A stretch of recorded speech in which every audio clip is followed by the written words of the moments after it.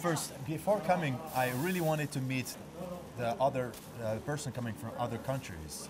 So this experience with the panda, you know, feeding them, washing the bamboos, I didn't expect to do this, but it's quite a little bit funny, and you learn how to wash, you learn how to, you know, how panda lives.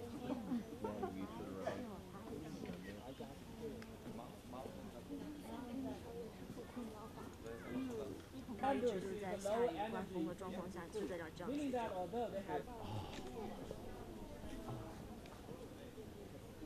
But this time, this is a different project.